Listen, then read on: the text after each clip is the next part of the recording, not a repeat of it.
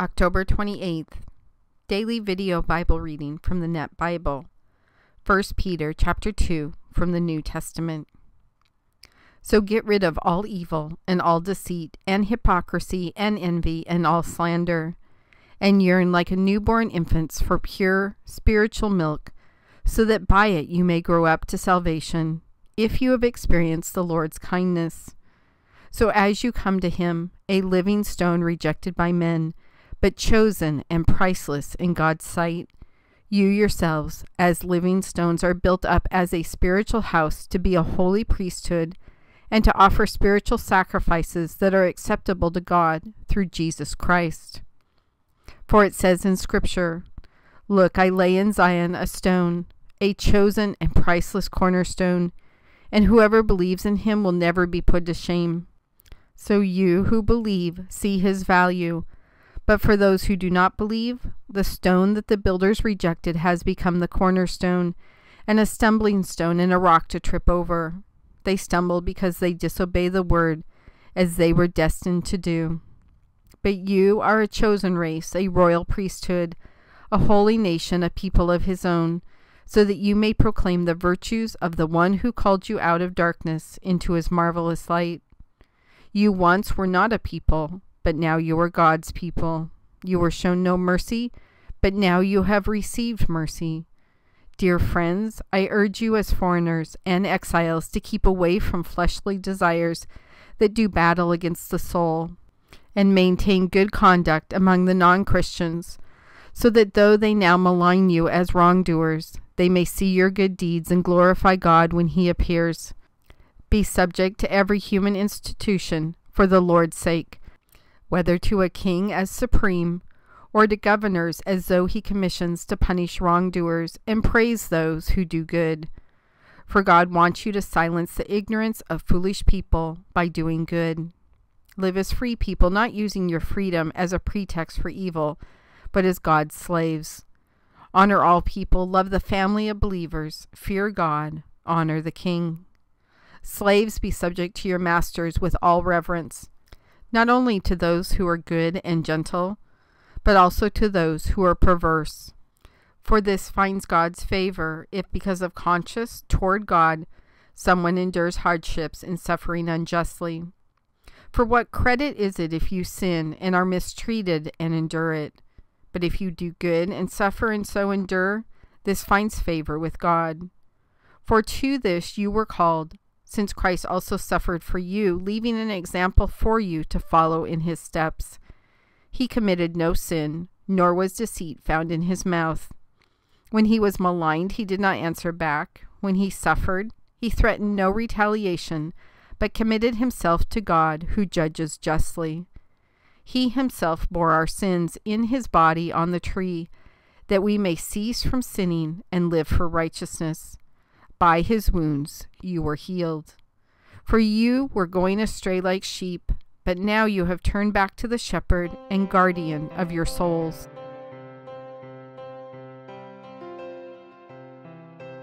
God, there's a couple really great reminders in this particular chapter of Peter.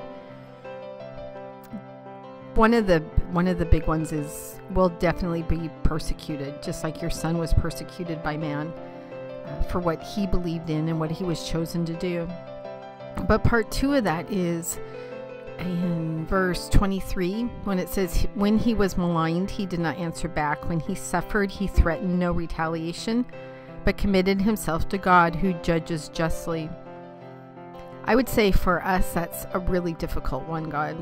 That our first response is to defend. Our first response is frustration, anger, humiliation, jealousy. Our first response isn't to turn it over to you, unfortunately. At least not for me.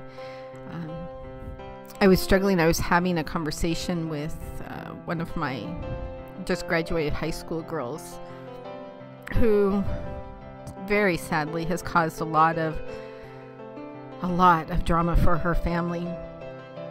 And she was making some very public statements on Facebook. And I was trying to kind of talk her down off of that the best I could. And probably the hardest thing was watching her plead that she was doing good, just like this chapter in Peter talks about doing good, and how she was not behaving that same way anymore, that she had turned a new corner. And as soon as one of her family members wrote something, it wasn't even mean, just wrote something in response, she attacked them, she defended herself, she told them that they were liars. Like, everything she said she had turned the corner on was visible right there in that post. And I think about this particular chapter when dealing with that situation, that she was being good for the sake of the world, not good in the context of what you expect us to be good. And then when she was called on what she was saying about her family, she was angry, belittling, defensive, and it was so incredibly hard to watch, because when I asked her about it, she, possibly telling the truth, told me she had no idea what I was talking about. She honestly felt like she was responding correctly by trying to set her version of the story straight. And God, it's not just that situation. All of us, especially me, can learn from this that we will be persecuted. We will be persecuted by Christians. We will be persecuted by non-Christians. We will be tempted. And in all those different situations, we have two choices. We can defend ourselves. We can get angry. We can belittle somebody. Or we can remain quiet and reflect in your glory to other people. You know, Peter talks a lot about that how we live our lives reflects you, God. If we say we're Christians and we live lives of anger and frustration and lying, that's what is reflective of you, because people see us as your spokespeople down here on earth.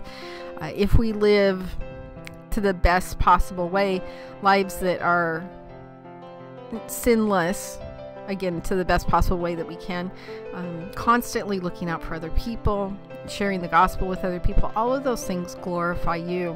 And because we're choosing to live our lives that way, then it helps other people realize that relationship and how amazing it is, how powerful it is, how filled with grace and mercy it is.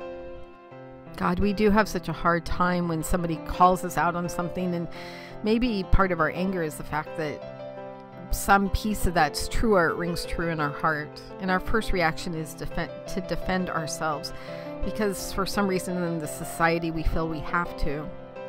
God, help us to keep our mouths shut this time, that we stop, we don't answer, and we think and take the time to pray about the situation before we figure out what our next step is. We have to realize how much our lives reflect you, God, that we become so self-focused that we try and make it all about us. And Peter's really clear about that we can't. We have to follow Jesus' example the best possible way we can. And even though it's one of the most difficult things to do, to not defend yourself, God, just allow us to remember who we are here on earth, and that our time here on earth is very short in all things considered. And what time we do have here needs to be spent correctly glorifying you through our actions, our words, our deeds, and even our things that are left unsaid. In your Son's name I pray. Amen.